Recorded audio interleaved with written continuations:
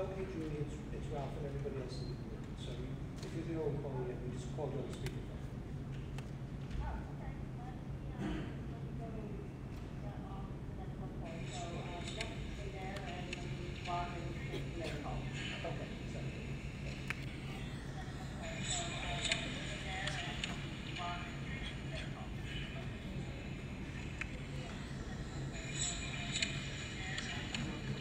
All right, I'm back. I'm going on mute.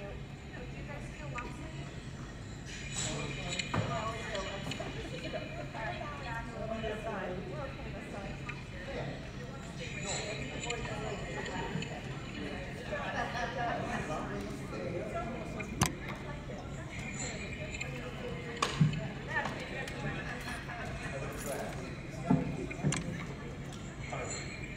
Everybody's ready. I'm going to call the meeting to order at 7:04. And we're going to start. Yeah.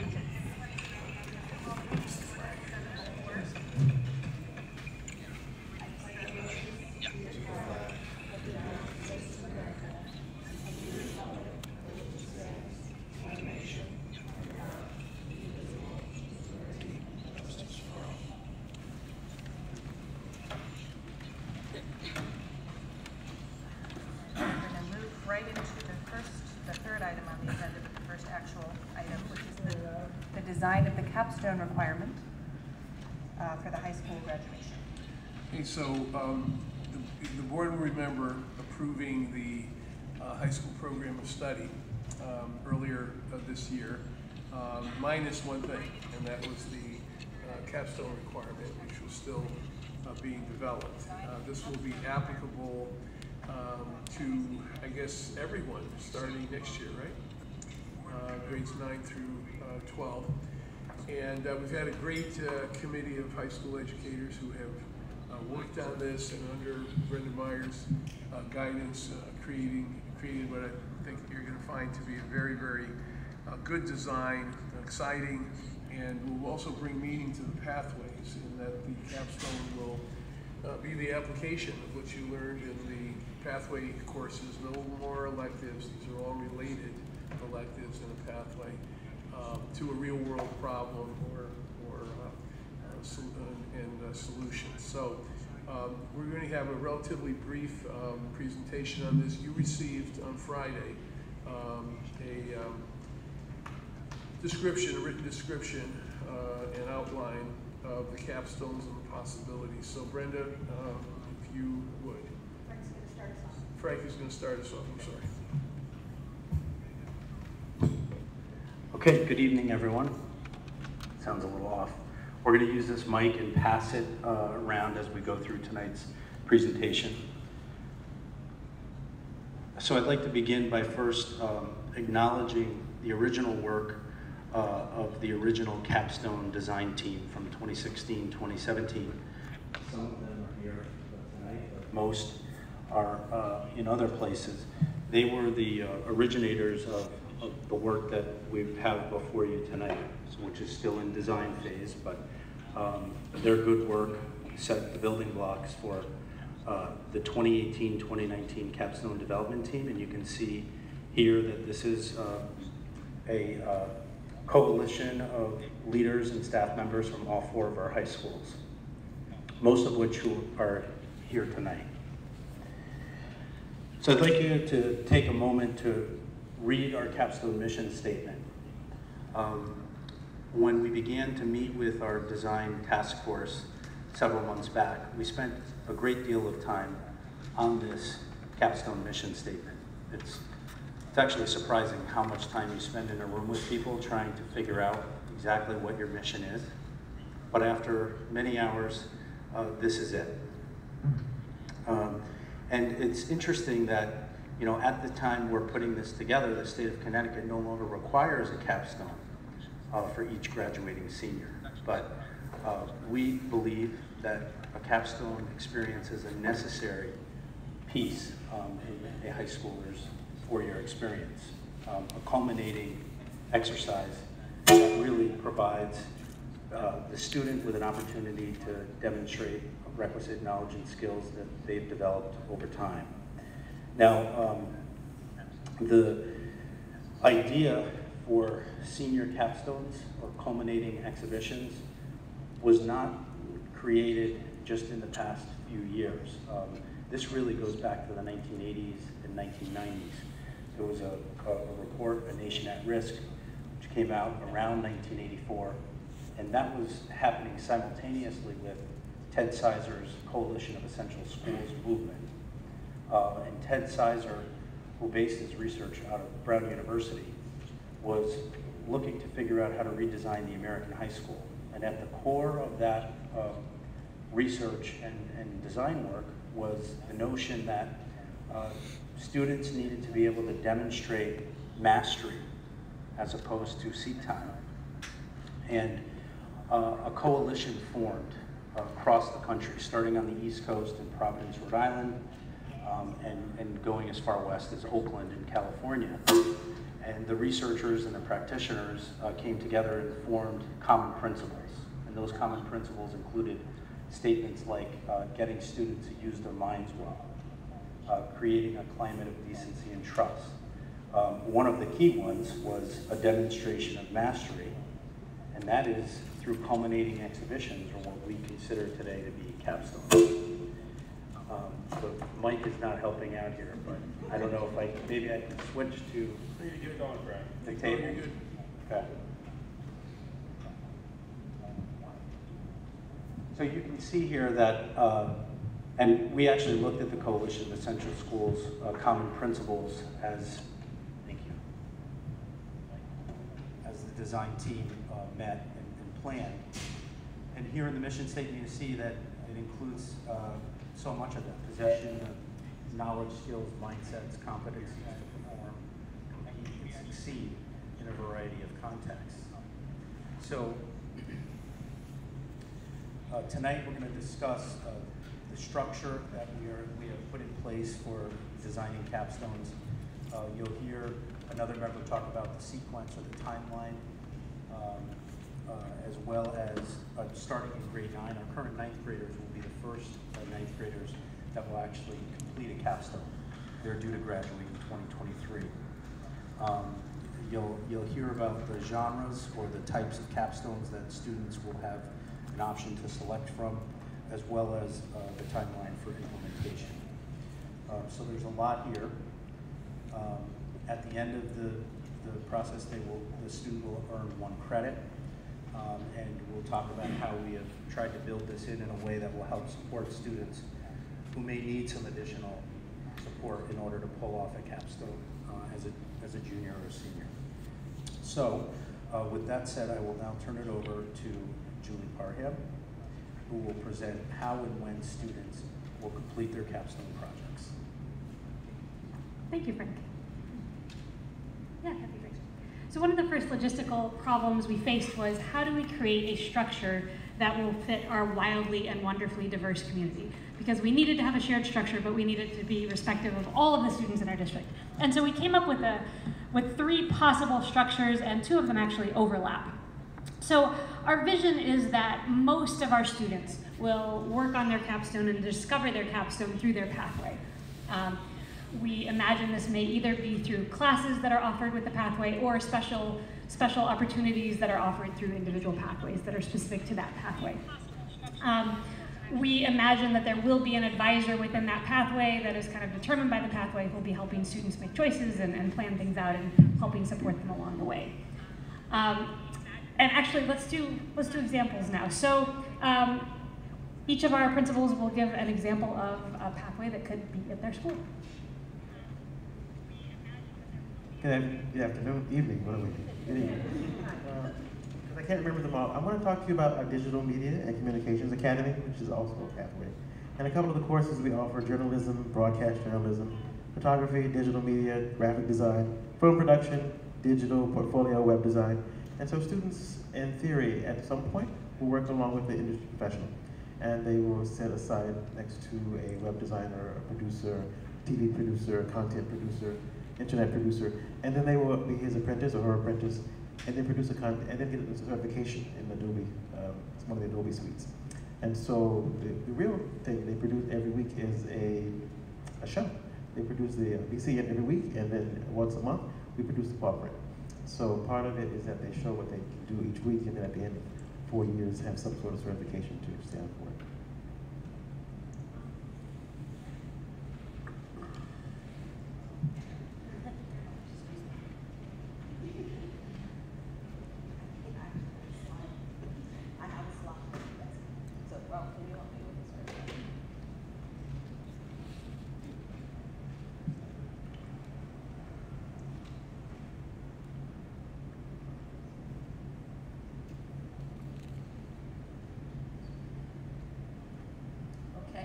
So we have a capstone-like experience already in place at the Norwalk Early College Academy.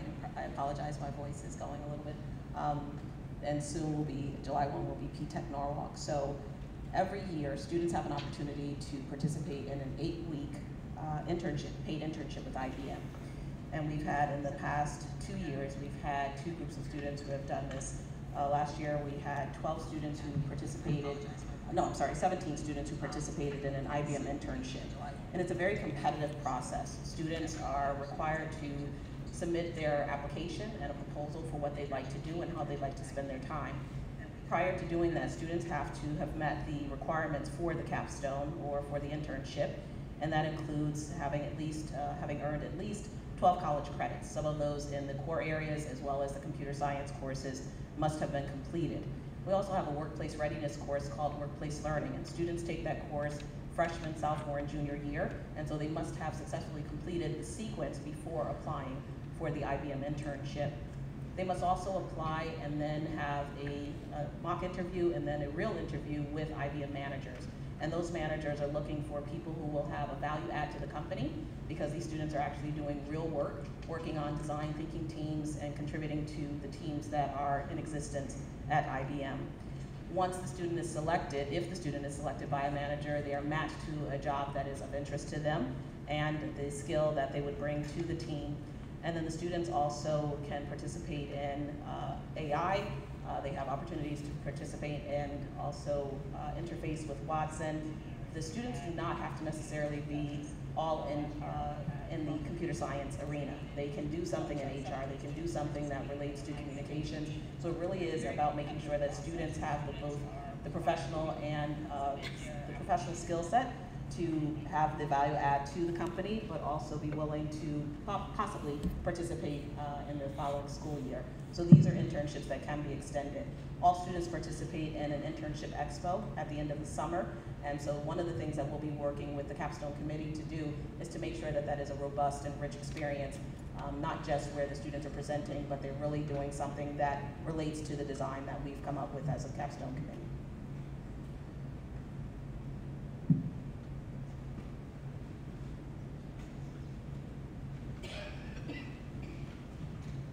Good evening.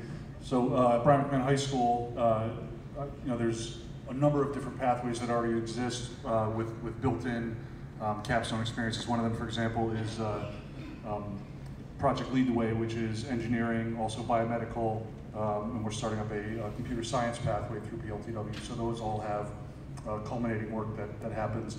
And then what Tom's going to talk to you about in a little bit is the career-related program for IB, which melds PLTW, also our NJROTC program, with an IB program. So that's going to be a more kind of structured pathway that will present itself.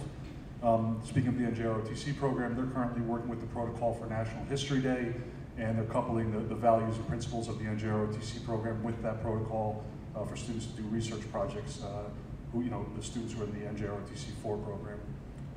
The art department, students create portfolios, they do culminating galleries, so there's structures already built in, it's just a matter of formalizing them. So in the departments and the pathways, those are being formalized at this time. One of the most well-developed capstone experiences that exists at Brian McMahon right now is through the IB Diploma program. And in addition to taking 6 IB courses plus theory of knowledge, students in the IB have to do something called CAS, which is Creativity, Activity, and Service. This is during their junior and senior year. They have to develop leadership skills and create programs that involve creativity, activity, and service. So outside of the classroom, development of the whole person. There's also something called the extended essay. An extended essay starts beginning of junior year, culminates somewhere around the middle of senior year. So it's about a 1.5 year long research project. It's a 4,000 word, 16-page formal essay that the students write. And when they've completed their CAS and their extended essay, this past year we had our first CAS EE night. It was a celebration of the work the students had done up to that point, and invited the community in, and the students had, we were set up science fair style, and people came around and students presented their findings, what they learned through those two projects. So those are a few of the ways that we're addressing capstone at Brown Penn. Thank you.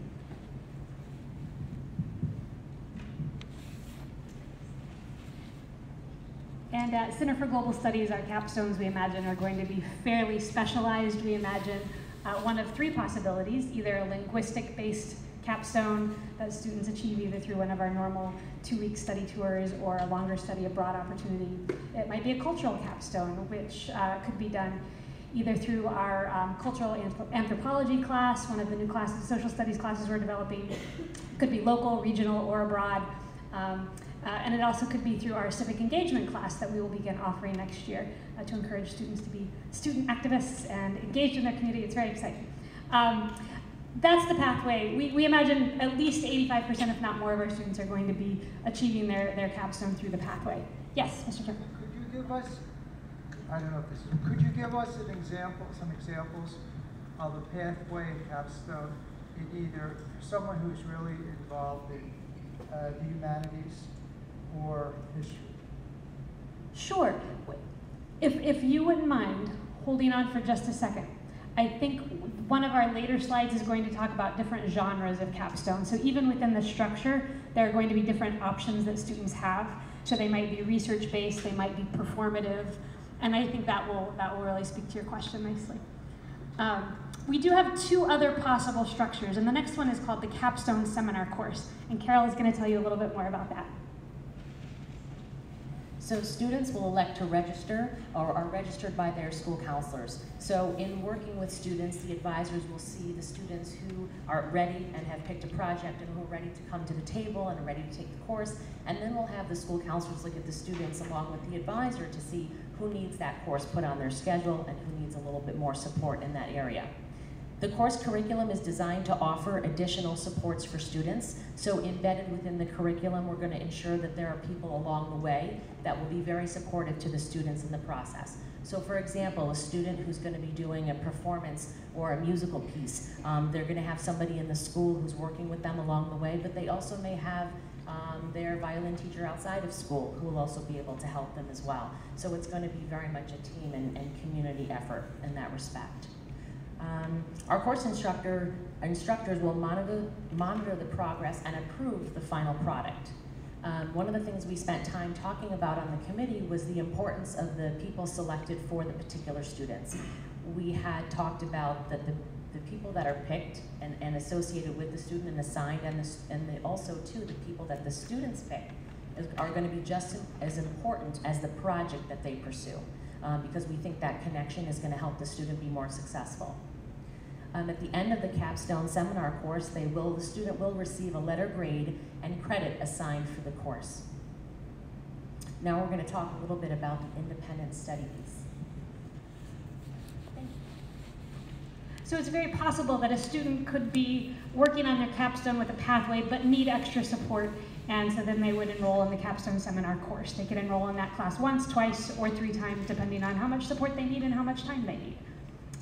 Finally, we anticipate a very small percentage of our population having, walking into 10th grade and having their capstone and they know what they want to do, and maybe they've been dancing for 12 years and that's not really a curricular option at our school, but that's their passion and they have a mentor and they're ready to do that as an independent study. They would submit a proposal, they would still have an advisor that would work with the school, but we want to give them a little freedom to follow those passions as well. So next up, to tell us a little bit about how this might look over 4 years, because clearly this is a huge undertaking for students. This is not something that happens only in the 12th grade, but Anthony is going to tell us more about the sequencing. Thank you very much. So when we began deciding on how we were going to structure this sequencing, we decided that 2 things were important. That there were there were some common requirements that across all 4 secondary institutions in the city of Norwalk, there should be some common requirements that every institution will require in the same way. Alternatively, it's important that each institution is able to keep autonomy in what makes NECA special, and what makes CGS special, and what makes Norwalk High School special, what makes Brian McMahon special. So when we were coming up with this sequence, we decided to come up with a 4-step plan that allows each institution to apply it to their students the best way that their institution feels would foster this in their students, and at the same time make sure that if I'm a grade 10 student in Norwalk High School, I'm in the same spot on my capstone as a grade 10 student at Brian McMahon. So we don't have students at all different steps, at all different grades. It's important to be uniform. So additionally, there's 2 more things. Collaborative creativity and critical thinking is 2 things that we're going to foster in grade 9. The transition to high school, how to be reflective, 21st century skills that NPS values, and general expectations for capstone are very general words that speak to the skills that we want to foster in grade 9 students so they can successfully propose and carry out a capstone project. So those freshman experiences may look different in different programs as explained in the how section of the grade 9. But what's most important is that we are fostering equity across all learning levels. The idea of growth with a proficiency in skill, the idea of independent learning experiences and being able to pursue a creative interest is something that's already being done at many high-level programs in Norwalk Public Schools right now, but is lacking at the lower levels.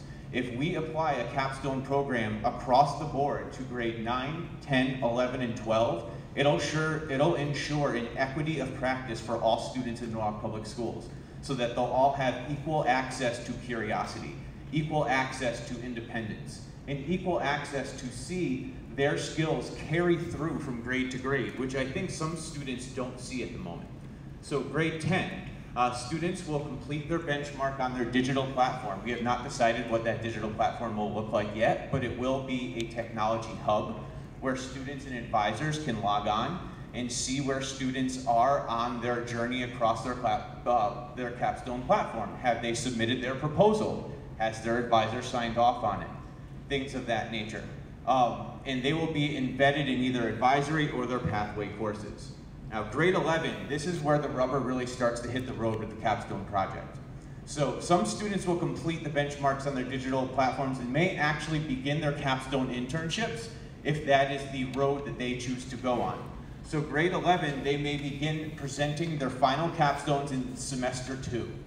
So if a student is ready by the second semester of junior year and they want to present before the busy college application, prom, all the things that are going on senior year, and you have a student that's particularly ambitious and they would like to present their finished product semester 2 of their junior year, they may do so.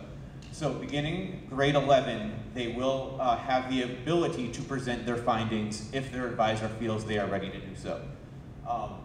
And then finally on grade 12, students will be completing their capstone and present their final capstone assessment. Now this is where the seat time comes in. If a student beginning in grade 11 is not where they need to be according to their advisor, then we would require them to take a seat time capstone course to make sure that each student is getting an ample opportunity to complete this program. So from grade 9, 10, 11, and 12, we have autonomy. We have core principles that are shared across all secondary programs. And most importantly, it offers equity to all students to pursue interests and their own flavor of the education throughout their high school experience. So next, we are going to go with a chart that we have up here.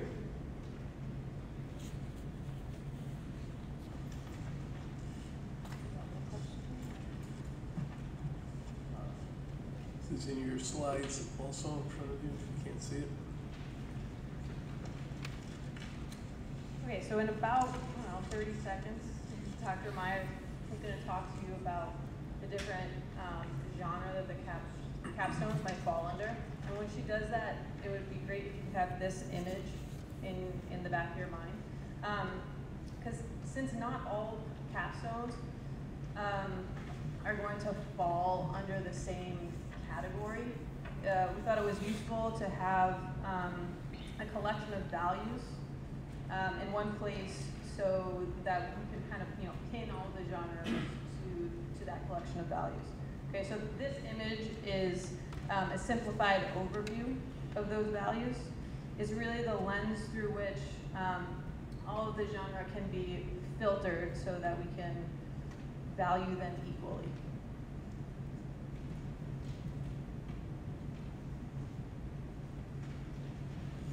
I think you can see firsthand the hours the committee has worked, because the presentation, it has an elegance to it, right? But it's been hours of kind of chewing on some details.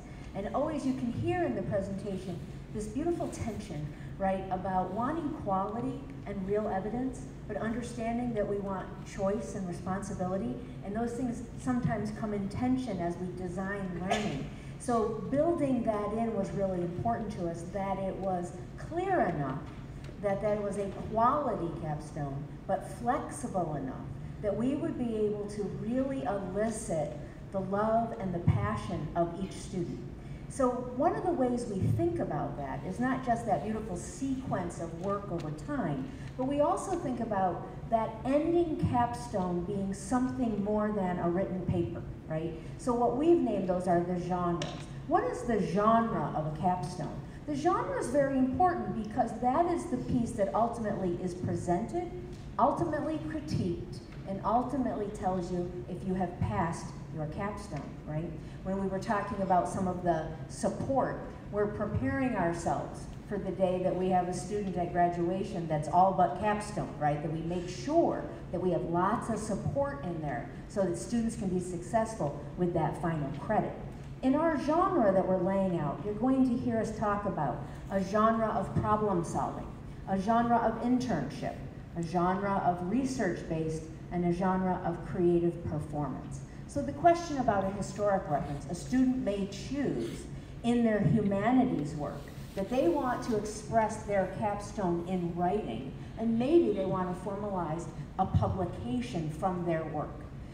What we have is that we're putting together our process that says, what is the outcome you're trying to address? How will you answer that? Who will be the partner or mentor by your side? What national, international, or human standard will you use for excellence? And those are the pieces of the puzzle that we put together so that when a student engages in a problem-solving capstone, we understand what would be the elements of that and what criteria that would be judged against. This may be used in maybe one of our STEM design pieces. This might be used in one of our business and economic pieces, where they're really going to maybe solve one of those major problems of future finance, for example.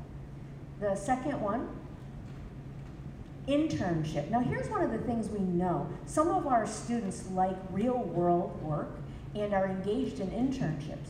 One of the examples we've talked about is the student who's working in auto body, and that's one of their real loves and is part of their work-based learning. How do we help them work with an expert and craft an internship where they get those job readiness and learning skills, and we can actually have them then reflect and talk about that internship? That's a capstone, right? Where we make that deep connection to their work. Another genre would be more research-based, where students really want to engage in a deep problem of practice, where they want to be able to share their knowledge in maybe a multimedia presentation or a scientific research paper. The last one is this idea too that a capstone could be a creative performance, a demonstration that is done in multimedia, in the arts, visual and performing.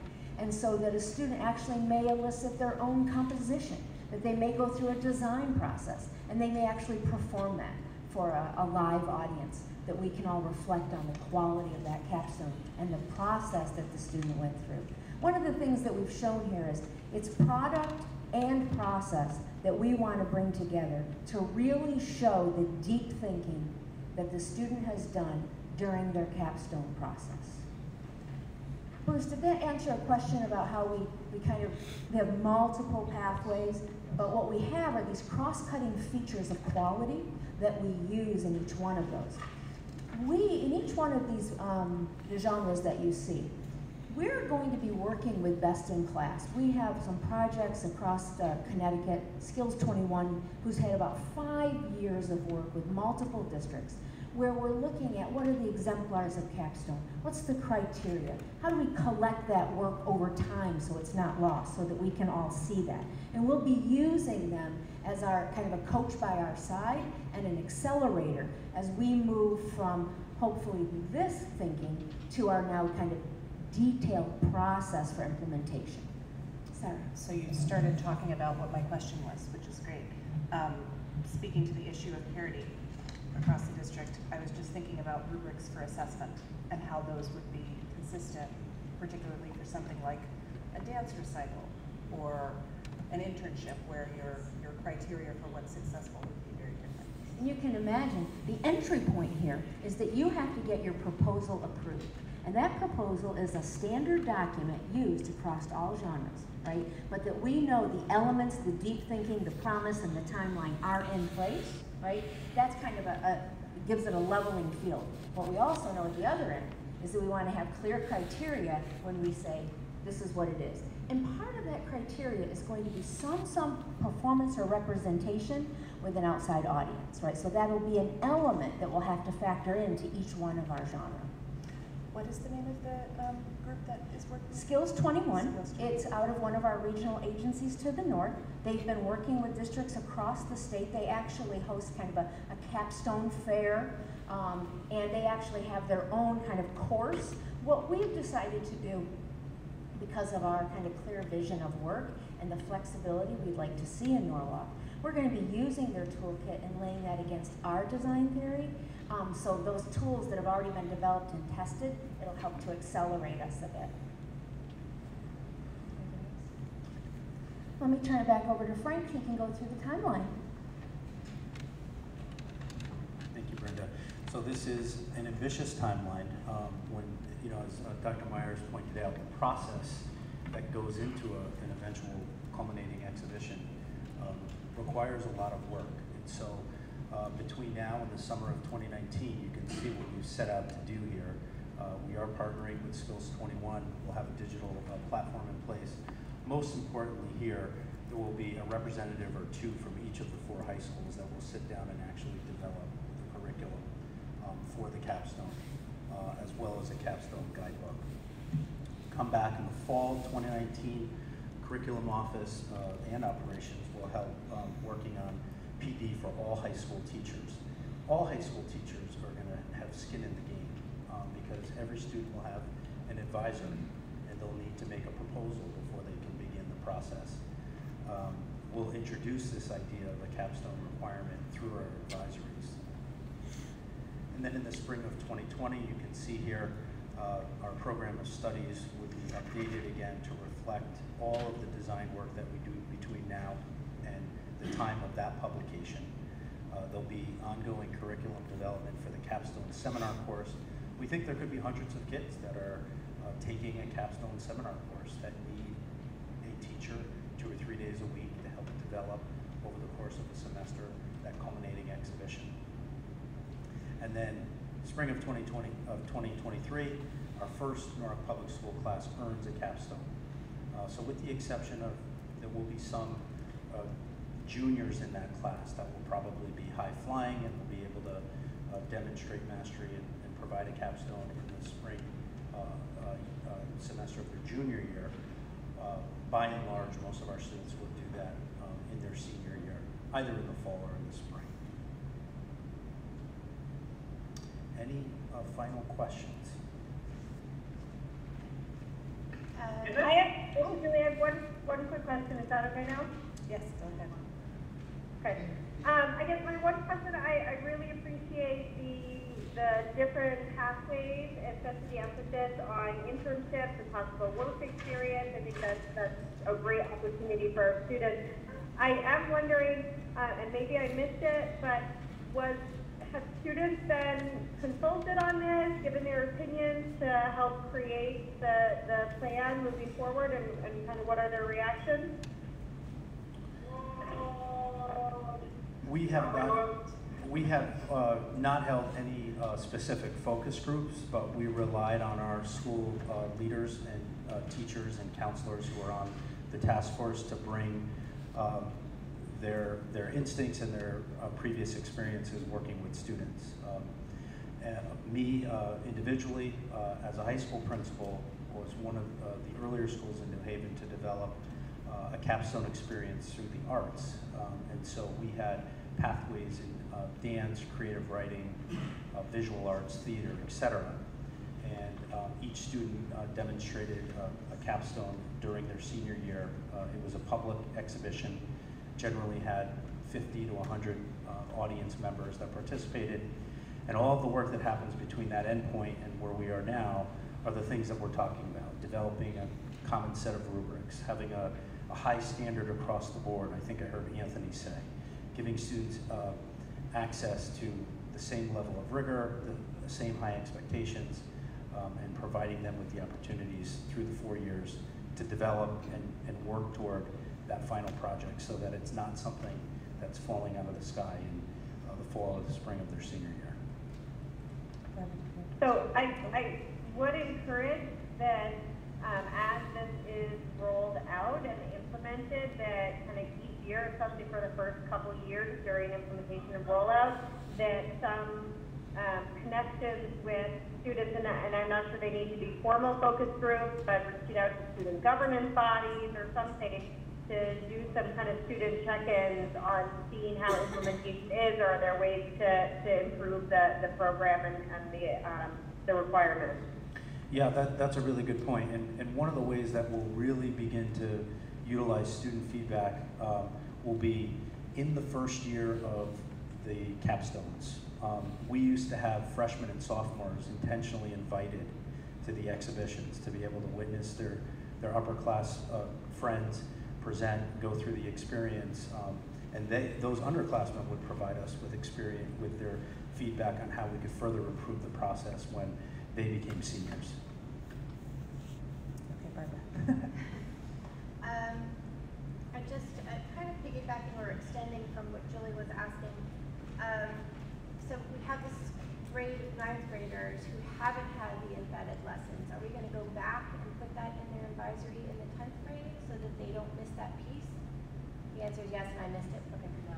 It's one of the. No, you didn't miss it, but it's a very good question. So we have a gap closing feature, right? Because we have 9th graders and some of the elements they had. What we're going to have to do is we're going to have to align in each one of our schools for our 10th grade class next year. Some of the components they would have gotten in the 9th grade course. So we're going to have to catch that up as we move forward. Great. And if we could have a communication, I've already had some parents express anxiety to me that they don't exactly know what this is. If we could have a communication at the end of this school year so that they know what to anticipate and they're not anxious about it, that would be very helpful. Thank you. I have one more question, actually. Heidi, I'm sorry. Do you want to go first? Jinx. No, I'll take go it. first. All right. This is great, though. All that we're doing, I know that's been a long time in coming, and we applaud all of you for all of your hard work. But question, and this is directed Reginald, if you could answer this for the digital media studies, and it's flourishing. We've been a lot more students, which I know of. How are we also, and piggybacking on what my colleagues are saying, getting the word out as far as a capstone for our digital media studies program? Well, they've just spent some time at the middle schools to get them into the class, into the program, and then they're good at communicating, actually. So are we having our students go to our middle schools, or is it like Rob Carl? Rob goes, Mr. Seberg goes, Mr. Franco goes. So teachers show up, students show up, and then they communicate with parents that way. Okay, so the teachers are going, did you mention, I'm sorry if I missed that, students are going with some of We're the taking the teachers? student in the past.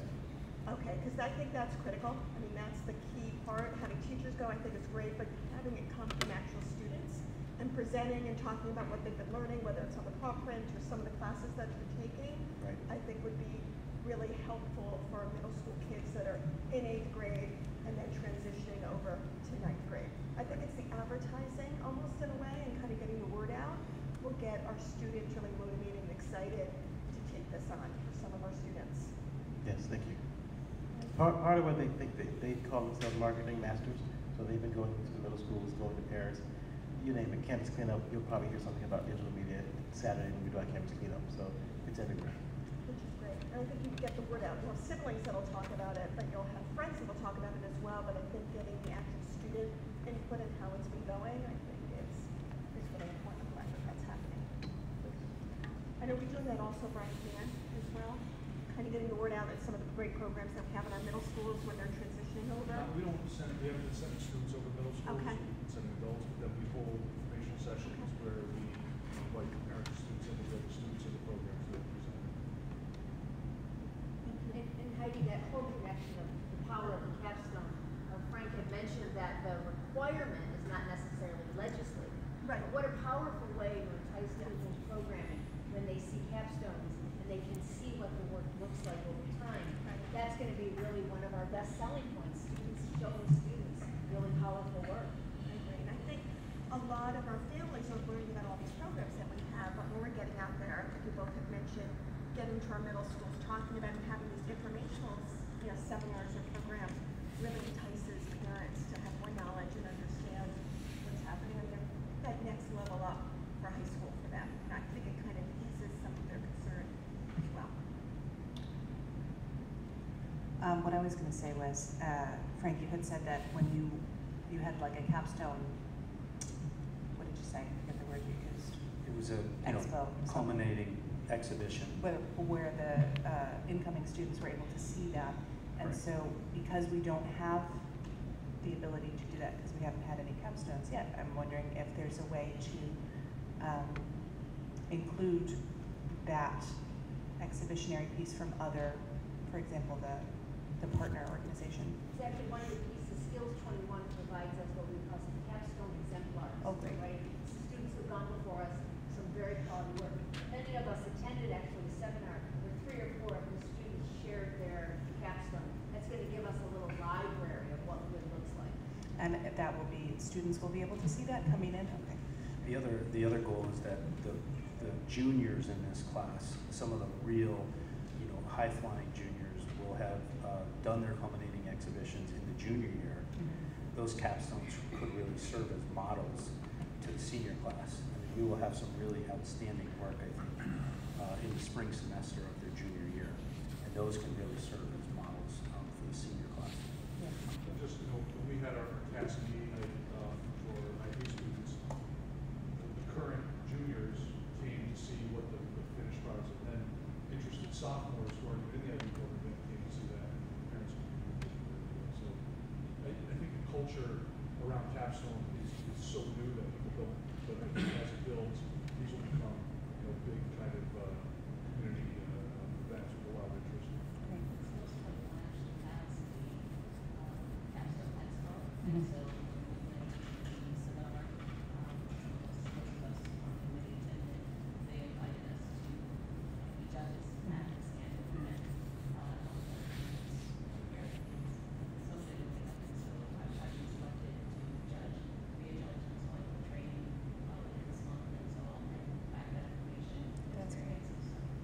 That's great.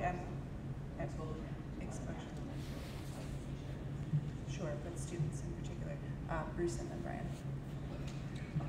I can't deny that seeing what other students have done is beneficial, but only up to a point. I think the student experiences in a pathway of the student's own choosing, working with the teachers, counselors, that's where the real nitty-gritty of what's going to happen should come. I'm not sure it's the healthiest thing for a 14-year-old to say, yeah, I like what that kid did, although kid may not have any interest in anything that led up to that. So I think on the one hand it is beneficial, but I think the ideas and the goals and the projects themselves, they have to emerge through the pathway, because that's going to be the key to everything. If the pathways are really done right, they're imaginative, they're interesting, then I think the end products will reflect that. If the end products don't reflect that, then it's the pathways we have to look at and how they're being taught. I just wanted to thank Bruce and the curriculum committee and staff for your hard work on this. I know it's a long time coming. When I was at Norwalk High, my capstone was at the beach. So we've come a long way. Thank you. This is an excellent team to work with, and I look forward to continuing to build this out. Thank you. Thanks, Franks, thank you very much, and thanks everyone who contributed to this. You know, we are not the first in Connecticut to do this, and there have been many fine, mostly suburban school districts ahead of us in terms of the 25 credits and the capstone requirement. But the advantage is you've had the opportunity to look at that work and do something better, take it to the next level. And you appear from these recommendations to have done that. And I'm very, very grateful to you for that. Thank you. Great. Okay, so let's move on to 3B. Yeah, so 3B is directly related to this. And again, it was one of those things that we had mentioned when you approved the program of study that would be coming to you later and at this time. I think we also mentioned that we were able to obtain some private funding and assistance from the Heidenreich Foundation for the development of this career-related pathway. Now, this is an IB career-related pathway, which probably causes a big question mark in everybody's mind. What is an IB career-related pathway? So, here to explain all that is the man with the answers, who has played a very integral role in creating this opportunity for our students, Mr. Tom Such. Thank you. First of all, to follow up on your question about the exposition type stuff. Again, my department is a bunch of guinea pigs for me, so you're up to get invited for part of our final for our honors bio students. They're doing a symposium. If you Google college symposium, university symposium, every university does this. It's not just science. It's in psychology. It's in music. It's in dance. Whatever. So we're trying to model it and test that out. So for part of our final, they've been working on for the last month some bacteria work, and they're going to present their ideas. I would love to have you guys show up. We're going to have about 100 projects laid out here. So keep that data. So all right. So I'm going to hopefully give you paint a little picture about our IB career-related program. If you're familiar with our IB program, we are an IB World School. As part of that certification, we have the opportunity to become authorized to provide the IB career-related program. We're in the midst of authorization. The first process was an application phase, then a consultant phase. Our consultant phase literally ended last Friday. Our consultant writes a report. It's kind of like a NIAS report where they're assessing all our aspects of can we do this. That report goes to IB International, and they'll give us results of that in 3 weeks. So Bertie told me we should be happy with the results, but again, we won't put that out there just yet. Then we have next year to really make it happen. So this is for starting of 2020 year. So next year, that's when we do our trainings, that's when we get all our curriculums taken care of, all our course book outlines, and so on and so forth. So we're really excited about this. So this is hopefully going to be the 10,000-foot level viewpoint, and I'll bring it down to maybe the 500 level. We won't get down and dirty on it because it will bug us down on this. And again, that 10,000-foot level, it all comes down to this. It all comes down to giving us our kids those experiences, those opportunities to explore those fields of study that they have interest in. All right, this young lady who's a sophomore over at NCC, our sophomore over at NCC, learning this procedure. You're not going to get that from a Chromebook. You're not going to get that from an iPad. You're definitely not going to get it from a Google Classroom. So it's giving them the experience so they know what they're going to end up doing. So again, 10,000 foot. Goals of the IBC. They love their acronyms. So I apologize up front. You're going to see a lot of acronyms. CP, career-related program. It's a combination of the academics and with those career studies. And what those career studies are what we give, provide them as interest points. These are 13-year-olds coming in. They don't know exactly what a health field is. They don't know exactly marine science field and so on. We need to provide those opportunities. We need to spark those interests. All right. With those interests, we want those children to be ready for it. We want them to be confident with it. All right. The young lady is doing the blood pressure on a dummy. All right. Well, you want to be confident. You want to have good communication skills. These are those overarching 10,000-foot level ideals that we want to have with this. Right? A word I've been using a lot lately, and I apologize, but I love this word, is resilience. And we don't do a good enough job of it. All right? Resilience is part of this process. If ability for a child to bounce back, the ability for a child to learn from what they've gone through, to take it to the next level. We need to continue to push that envelope. We're in the midst of IB testing here. There's a lot of stress in this building. IB testing, AP testing. We've got to build that ability to handle that long before now, long before there's so that's a big piece of this. It's IB, international mindedness. Obviously a big ticket item here. This is definitely something. These are Norwalk kids. I was a Norwalk kid. They got to realize it's no longer just this community. It's the community of Norwalk. It's the state of Connecticut. Keep going. It's international. We have to expose that to them. But even with that, they have to understand their connection to the community, right? They have to understand that they can give back to the community, give them the opportunity. This young man who's a junior in our marine bio class, he was tasked to develop a lesson on the ecosystem of Sheffield Island. We took his class out. The younger students there, those are all real 8th and 5th graders. So he was tasked to enlighten them on the ecosystem. Not sure who learned the most, the high school student or the 5th graders. So, taking it down, 10,000 feet, let's go down to 5,000 feet. The basis framework here, there's 3 major elements of this process. There's a couple subcategories in here, so I'm going to try to keep it straightforward, but I apologize if I lose you somewhere along the way. It's pretty cool. We look at it from the standpoint of a child. Right? Kid comes in, the big thing, this is IB. All right, there are academic courses. These students can take those IB diploma classes. Now our IB diploma kids, as Scott said, they take 6 IB classes, and their schedule's pretty locked set. There are priorities scheduling wise. Barbara Wood is dealing with their scheduling. Number 1 priority is building is the IB kids, because those things can't move. With IBCP, they're taking just 2 of them. But they are taking ones that are more focused on their choice of career or their career study. So an IB diploma student will take a science, a math, English, and so on. But if we have a kid who's doing the healthcare academy and has taken that track, his IB courses might be the IB biology and the IB health physiology course.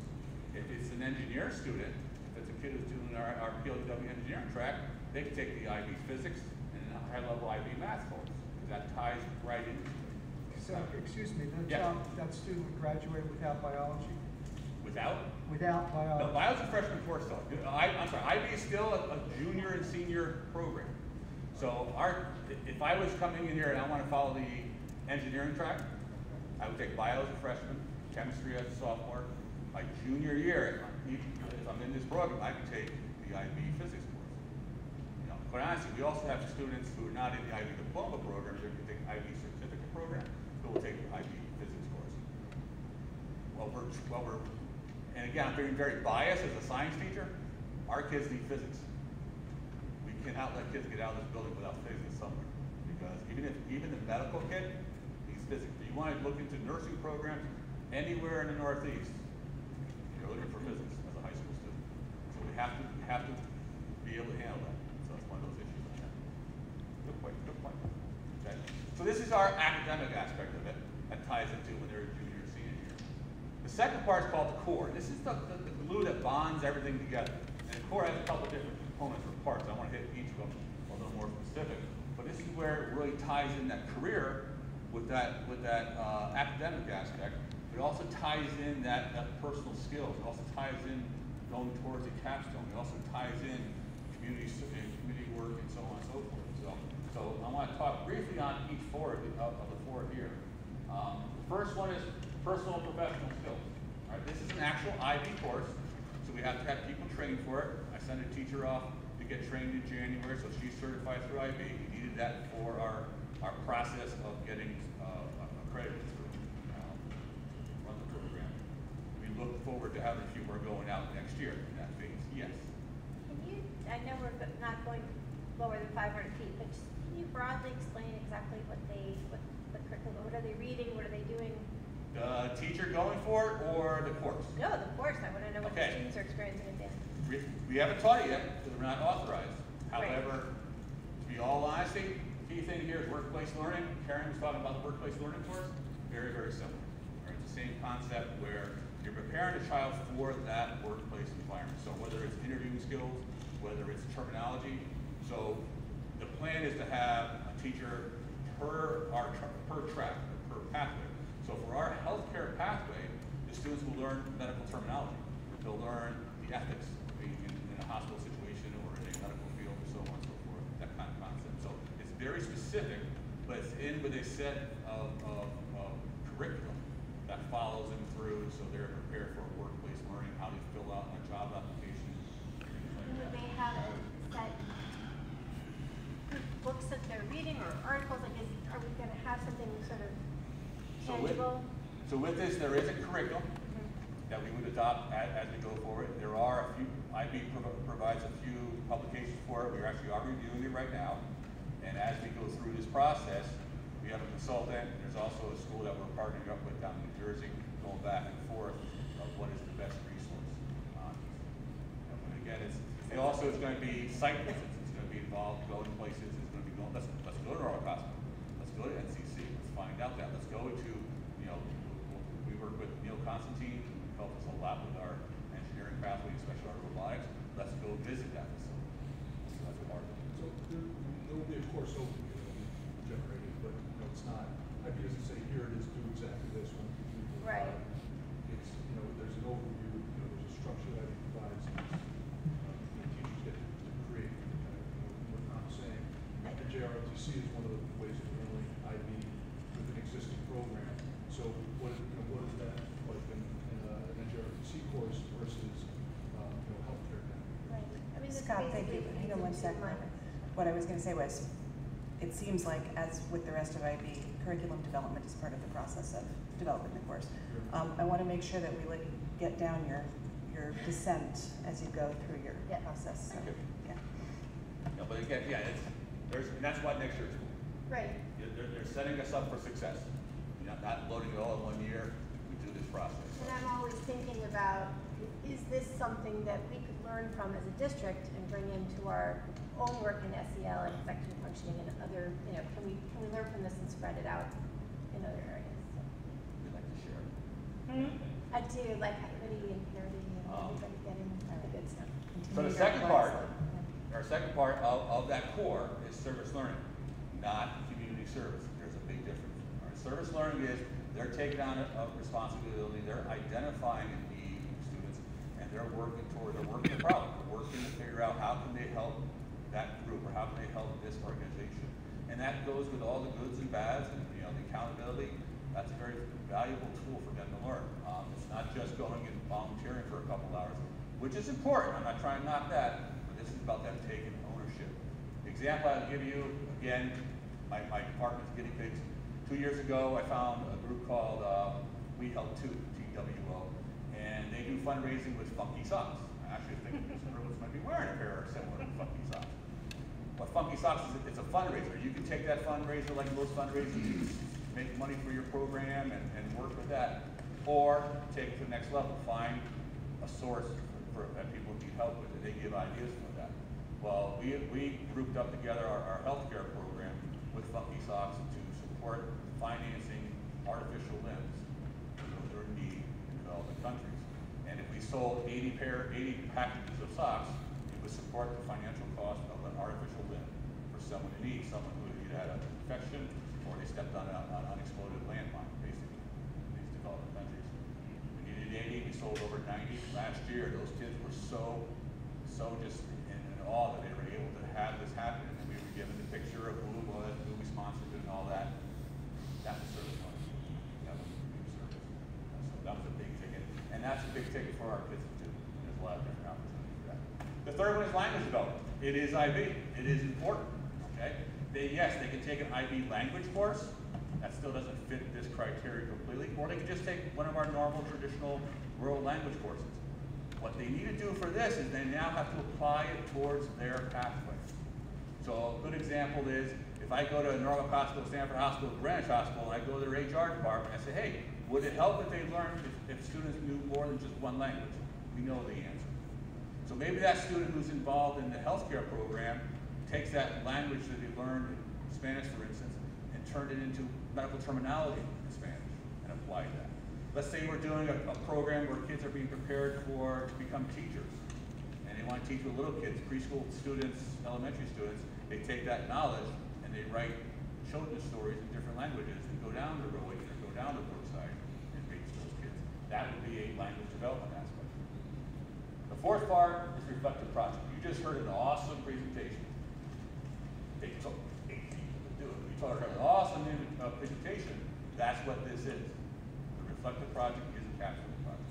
And so when we're talking about, when Karen was up here talking about the certain pathways and how it would fit, and how it would basically take care of that, that's what this is. So they would have to develop it in their process as well. And those are all components. That's the second part. They have the academic part, and now they have the core. The missing part is their pathway. We have career-related pathways. Again, IB loves their acronyms, CRSs. So our career-related pathways, students are engaged in a pathway that they've chosen or they've been exposed to.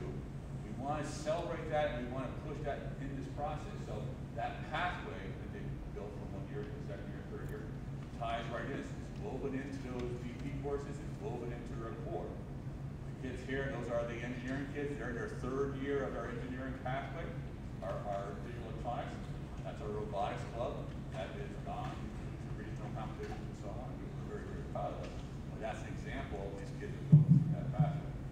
The pathways that are going to be part of our program are our PLTW pathways. We have biomedical, we have our engineering, we have our computer science that we started this year. And as a plug for this school, we are the only school in the Northeast that has all 3 PLW pathways. I can't say that starting in September. There's 2 schools in Massachusetts that are doing it. It's good to be first. In addition is our Navy Junior ROTC class. And the elephant in the room, if I asked you what group is going to be the ones that are lining up for IB, that probably wouldn't be your choice. They are the most successful group in the state of Florida under CP. Think about how involved they are from day one in our ROTC program. Whether it's at McMahon or ROTC, it doesn't matter. They're involved. They're involved in community service. They're involved in outreach. They're involved all over the place. And that's the ones that actually are the most successful. So we're very much looking forward to that. Those are the ones we started with because those are certified by an outside source. That's one of the gatekeepers. So we need to make sure our pathways are, someone else is checking the box for us and say, hey, this kid is prepared for a college experience. This kid is prepared for a work environment. So that's how we do this. These are the no-brainers. We wanted to start with a good number, but we also didn't want to go crazy with that kind of stuff. Obviously, these are our pathways. Our academies are part of this. Our healthcare academy definitely fits in because it has Project Leadway involved. Our Marine Science Academy is being designed with this in mind. So I'm going to kind of transition a little bit into that to give you a little bit of an update on that. We're in the process of rolling this out. Next year we have our first cohort. We have 2 sections, about 50 kids signed up for it. We do have 10% coming from our non-traditional feeder schools, so it's kind of a neat experience. We're still figuring out the schedules. We're still in the process of that. It is very much supported by a lot of partnerships. It's amazing how many partnerships have come to us looking to help. I'm very much impressed with that. We'll talk a little bit about those. But it's not marine biology. And that's kind of the disclaimer here. What people see is, oh, it's marine biology. And I taught marine biology for 20 some odd years. It's more than that. It's the industry. It's the marine industry, the transportation industry, the shipping industry. The headquarters of most global shipping industries are less than 10 miles from this building right now. All right, and that's what we want to capitalize on. Those are the folks that are really jumping into us and trying to help us. They need the work on that. So key components. Again, disclaimer, because if you remember a couple years ago, we talked about medical academy. They're similar. All right, because the reality is the key components should be the same. You want that uniformity. And again, as a disclaimer, a lot of this is based off of the model I get from the agricultural schools. The ag schools have laid out the first 2 years are more exploratory, and then you really focus in on that junior and senior year. But the key things here, these are some of the key components: the integrated curriculum, the collaboration, getting out there and getting the field experiences, the college level courses, whether IB courses or Project Leadway courses, or they're college level courses, and certain aspects of certification. We're still working through that. I do want to focus in on a few, more specifically, the integrated curriculum. The first line there is probably the most important thing: increasing student engagement. All right, by integrating that curriculum, by taking that biology course and that marine studies course, and having those teachers work together, and having those kids work together in those classes, at this type of learning, if you can make this happen, a lot of the other stuff we spend time with on a day goes away. Discipline issues go down, attendance goes up, academic success goes up, you know, being able to apply to different levels goes up. So we're really focused on student engagement on that. We really want to get into the technology aspect of it. It's not just going to work at a dock. Nothing wrong with that. It's not just going to work on a deck of a boat. Nothing wrong with that, but there are other opportunities that we want to make sure there's goes. Again, to break that mold of, oh, it's free biology.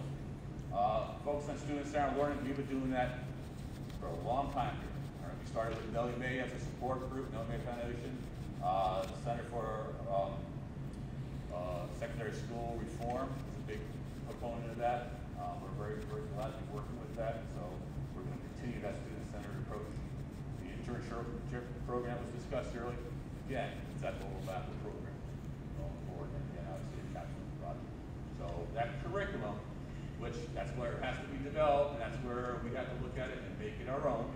It's not where, you know, turn page 1, then turn page 2. No, we take that from IB, we work it on our own. These curriculums we are developing, we had a team this summer, again sponsored by the Heinrich Foundation, that got together as a team of science teachers, math teachers, guidance counselors, PE health teachers. We want to look at it from a different perspective on that. Field experiences, all right, that's critical. What troubles me most is I'll see a student in the hallway, what class you going? I'm going to science. Well, science isn't, you know, it's not a location. It's a subject matter. It's an experience. We have to get these kids out there. We have to get in the field. They have to see what's going on. They have to see what's out in the real, quote-unquote, real world, and give them experiences. So much of their interpersonal skills, that communication and collaboration happens out in the field. We're looking for the internship opportunities, and obviously employment opportunities. We want our children to go out. If they choose to work right out of high school, there's nothing wrong with that. If they choose to go to college, there's nothing wrong with that. But every kid's got to go to college under 18 years old. A lot of students now have to work. And that's what we're aiming for.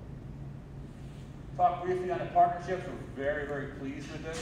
The Maritime Aquarium has always been a partner. Right now, they're on, you know, their leadership is not quite in place. They keep going through that process. Their focus right now is Walkbridge. So we've got to tread lightly. Be kind of it. SUNY Maritime. SUNY Maritime was put onto the radar a little bit from my own personal experience, my own children, but also from the Heinrich Foundation and Connecticut Maritime Association. SUNY Maritime, 32 minutes away from here. Mass Maritime, a little further. Maine Maritime. I did some research on our kids going to hike from here to those maritime academies. In the last 5 years, we've had 6 students apply. And of those 6 students applied, 2 went in. We've got to make that partnership stronger.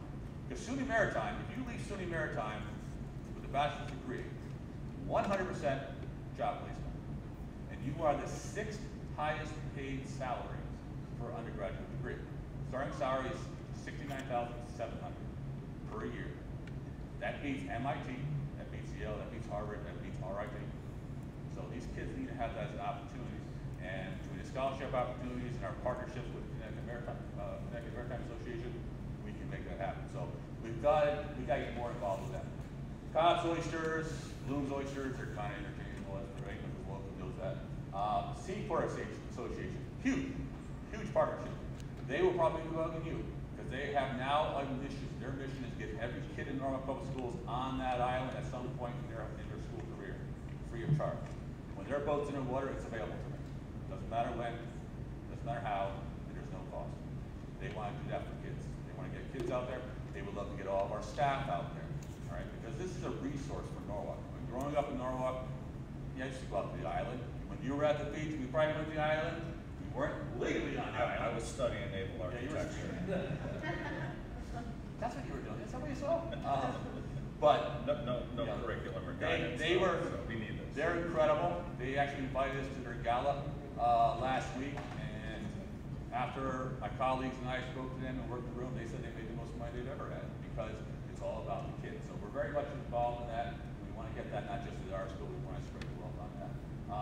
Connecticut Maritime Association Education Foundation. This is a group Again, Heinrichs are very, very much involved in this, and they put us on this. They are the name's kind of a misleading name, Connecticut Maritime Association. They are the global leader in shipping. And so with their resources, we actually invited them here. I got a slide on that. But they've been extremely helpful in enlightening our students on that, those aspects. Again, obviously, Trifecta Ecosystems is also a partner. We're going to have an aquaculture program here. And so the aquaponics and aquaculture, they will provide the equipment for that. They would love to be in the city. They would love to have Norwalk as one of their resources.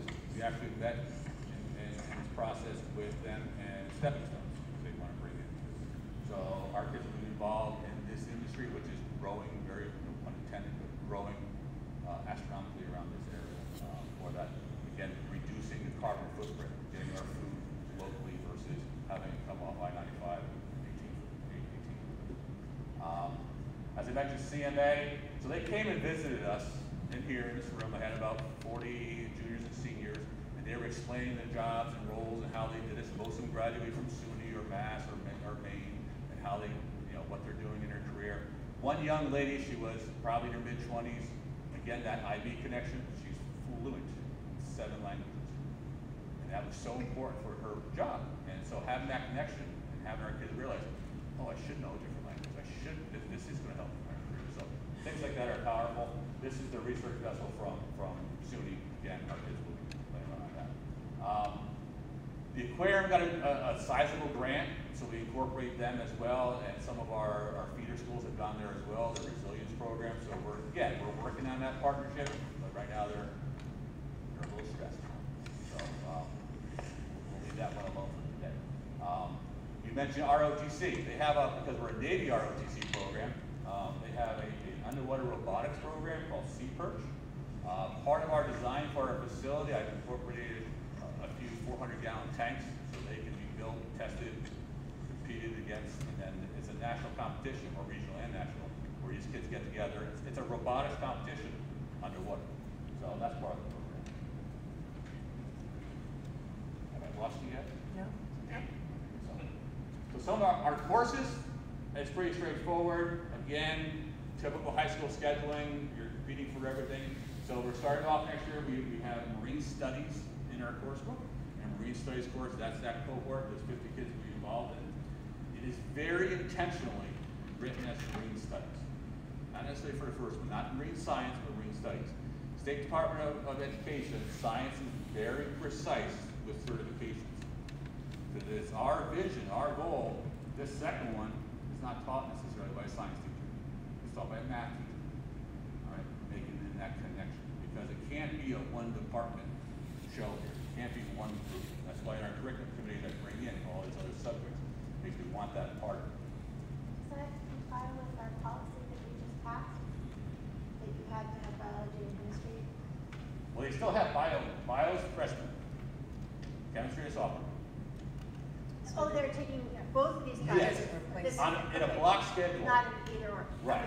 So like my medical kids take biology and principles of biomedical science. My engineers kids take biology and intro to engineering. So. But the beauty of your marine studies is that it's a STEM class, so it'll lead into the STEM. So I hate to say it, but it checks the box. It shouldn't be about that, but again, I don't want it to be perceived as, oh, this is a science, it must be biology. No, this is career. When I went down to the CMA, one of their offices down in Stanford, I thought I walked into Google. I mean, it was an unbelievable office and that's marine industry. So we have to show them. We gotta get it to them. So, I threw a couple slides in here and nothing other than just, I don't want to say fillers, but some of the things we keep trying. Again, I serve my department and I love them and they'll go to the ends of the earth for me, but they probably get a little annoyed after a while. But they do things. For instance, our marine bio group, we want to see that student taking charge. And if you walked into our marine bio class or in my engineering classes or our medical classes, you will be hard to find a teacher. They're there, but they're not in front of a room. They're not me right now. I hate this concept because I'm usually a walker. But the kids are involved. The kids are designing. This tank that's here, I know there's only one machine here. That's intentional. The tank that's right around the corner here, the kids want to put a tank in here. They we got to do something. We got to protect somewhere else. So they wanted one in the library. They designed what they wanted. They put a saltwater tank, a Long Island Sound tank in here. So last week there was crabs, there was mumchugs and killifish, and for those who are around, you know what I'm talking about. And then literally last week, they're like, it's time for a change. So they want to make a tropical tank. So they literally, the last couple of days, are switching it over. It's all on them. They're responsible for figuring out what goes in, the salinity, the pH and all that. It's all on them to design that. So it's kind of neat to see that from a student's perspective. The teacher is just trying to facilitate. Yeah. Are you hooked in with the guy at the aquarium who was just certified as the only person in the state or whatever at the Maritime Aquarium? He's a level 3 water quality expert now. Well, again, and then, you know, because this is a public forum, I don't want to go too. Okay. We're working on certain aspects of it. Great. You know, so I saw that button. Well, that's it. And for the most, and they did great. I mean, Tom Natum and his team, the educators there, have been wonderful. We've done some research on what they can handle and what they can do. For instance, one of the things I want our kids to have the opportunity to talk about certification, to have a professional captain's license. And it can be done for high school kids. It's the hours, it's the calls, it's the training. We're going to get there. But right now, we're trying to wait till the leadership shows up, you know, and let them figure that out. I don't want to put more stress on them. Can we get just a moment? So I just want to make sure that we've kind of gone from that big picture view, right, of the career-related, linking it to our IB trajectory, giving you one example, which is our new marine science program, kind of looking deeply at marine science. Any questions for us as you're kind of thinking about how this fits together and links to the capstone presentation as well? Yeah. So what I would say is this is fantastic, A. And also, IB is a junior and senior choice at this moment. Because this is such a new, wonderful thing, is there any provision for like retroactively including current sophomores and juniors in beginning this, even though they will not have been able to take the marine science one as freshmen, or, I'm sorry, marine studies one as freshmen? So we purposely set it out as a freshman and sophomore course for that reason. And whether we're talking about the marine science, the medical, the engineering, computer science, when we went to the middle schools, as Reginald was saying, going to school, we go and do our show, and they come here during our academic nights and so on. We mention all this because the reality is, okay, this is for, we're going to be certified for our 2020 year. The kids that are currently freshmen are going to be our first cohort. Kids who are 8th graders right now will be our second cohort. So even though we don't have it, they can be part of it, and it was part of the marketing. When we went to schools, we were talking about, you know, the pathways. We were talking about IBC here. You know, we actually have you know, Nicole Stockbridge, who's the DP coordinator. You know, her and I would put together and hit that for that purpose. So there is that aspect. Because again, and going back to the discussion of, you know, I model this after the ag school. We don't know what a 13-year-old knows. And a 13-year-old doesn't know what a 13-year-old knows. And I guarantee some of us didn't know what we were doing in college. So to pigeonhole them in that, you've got to get the on-ramps and the off-ramps. You've got to give them the opportunity. You know what? And the perfect example, I have a student who, mother thanked me because her daughter dropped out of her healthcare academy. She thanked me. Because at that point, the daughter realized this is not for me. It's a very inexpensive choice right now. A couple of years later, not so much. So we made provisions for that. Our current marine bio class, we've been test piloting a lot of things in there. We'll probably bring in we're trying to propose a marine technology course next year. We'll see how it goes with budgetary aspects and so on. Every good thing, I want as many students as possible to be able to decide if they'd like to. So that's it. Right. So. I wish I had this opportunity. Right. Me too. One of the reasons that we were attracted to CB is because we had students who had to make a choice between IBDP and engineering. And that was a real discussion we had. You know, the kid is passionate about engineering but wants to be involved in the IB. Being the DP, you can't do those high-level engineering classes. You know, 13 of your final 16 credits are taken up by there. Right. So when we learned about this and having, because the top such a flourishing professional, it was like the melding of things, and it allowed, you know, for students to be able to kind of delve into IB but pursue a passion, which is what attracted me. It's awesome. And I think the other is that there's a misconception about IB, and it's because we're in the Northeast. It's slow to come up here. If you go anywhere, you know, Bluebird South, it's very, you know, it's very apparent that they have it going on. But IB is not meant to be for just your top kids. It's meant to be for all kids. And that's what we really want to focus on, that every kid has this opportunity. And yes, it's a junior senior program in our rural school, and we don't have a middle year program or a primary program yet. But the nice thing about this is the project lead-away courses, the marine studies courses, the values and the fundamentals of IB, will they be embedded into those courses? Oh, you betcha. And so as a freshman, hence that symposium we're going to do with our freshmen, is to get them the idea of that. And I literally have hijacked the IB rubric to use for that symposium. So, you know, it's not quite slap in the face giving them everything on IB, but it's the subtle movement towards it. Because the reality is, being an IB World School is a pretty powerful tool for our kids. Dr. Armesky, just can you go a little more deeply into the funding for all the field experiences? You said that we had some funding. Is that open-ended, or is there a finite period? Or So I think the some of the developmental costs, I think you received, was it 50,000 from the Heinrich Foundation? Right, so the Heinrich Foundation gave us 51,000, basically a startup grant. And so we've been utilizing that this year, and that supported teacher training, workshops, curriculum development for the Marine Studies 1, some of the equipment to test out, and quite honestly, some of the transportation issues. You know, because even though I can get for free on a boat, I still got to get it from point A to point B. So we want the program, you know, once it's expensive to develop, obviously, but once it is developed, we want it to be able to run on the per student allocation for Brian McMahon plus the $1,000 that you provide for choice magnet programs, because this will be open to citywide, very similar to some of our other. with bus, or with this is choice, not magnet? This will be, well, yes, it's a choice program, but for those programs where we have a pathway only in one school, and it's a, you know, it's a high-end pathway, we do provide transportation. So, Ralph, I'm going to try to get all of these correctly. The digital media at Norwalk High School is one. P-Tech Norwalk is another. And Brian McMahon is the Health Sciences Academy. It will be the Marine Sciences Academy and the IB program.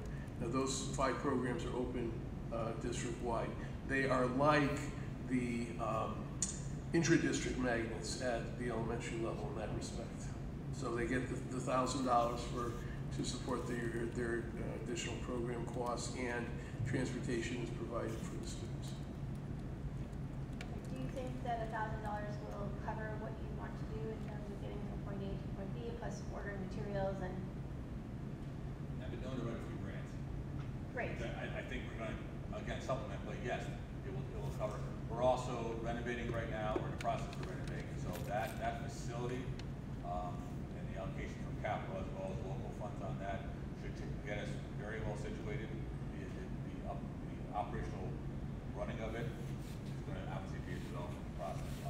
If we're talking about, you know, Maritime Center, Maritime Aquarium, there's cost involved in that. We're talking about certifications, there's cost involved in that. So that's in development, but in my eyes, we're pretty well set. We can continue with that. I'm obviously going to continue to you know, hit the pavement for grants wherever we can. So, and we will still be receiving more funding from the higher rise in the next couple of years. You know, I think one of the things that you'll see from that partnership is, before we received that $51,000 check, the first thing they did is really connect top resources that were available. And so that alone, I mean, they're, just if you don't know the history of the higher rise, is they actually made their funding I came remember. from shipping. Yep. So they have a vested interest in this as well. But they have committed. It's like funding. IBM needing more, they're missing 5,000 workers in Connecticut. It's a worker development program. I understand. They've already committed to helping out with some more of the startup funds for this. So I want to thank Frank and Brenda and Tom and everyone who has worked on this effort. With your blessing now, you know, I received a text from Mayo Grilling, who is really sorry. His his calendar didn't indicate that the meeting was here, and he went to City Hall. He is interested in the capstone programs, and I sent him the attachments for whatever we can provide him. He'd appreciate it. He's sorry he couldn't make it. Okay, so we're going to be pursuing this with your blessing now, right? Both the plan for the capstone requirement and the further development of the Marine Science Academy under the umbrella of the IB career pathways.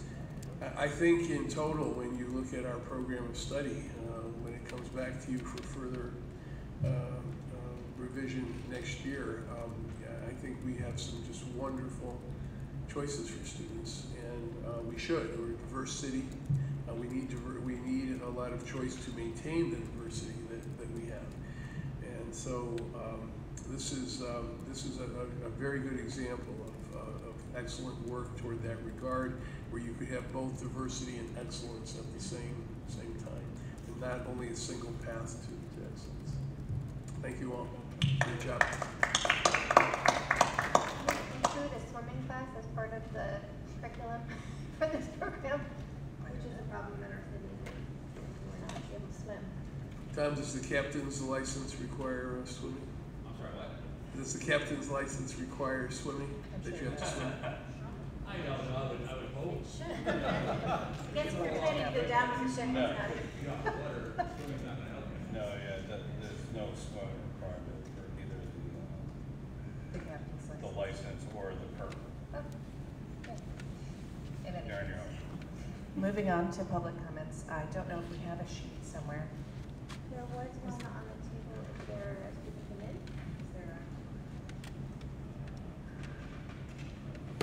Is there Has anyone signed up for public comments? Public comments. Going once, twice, gone.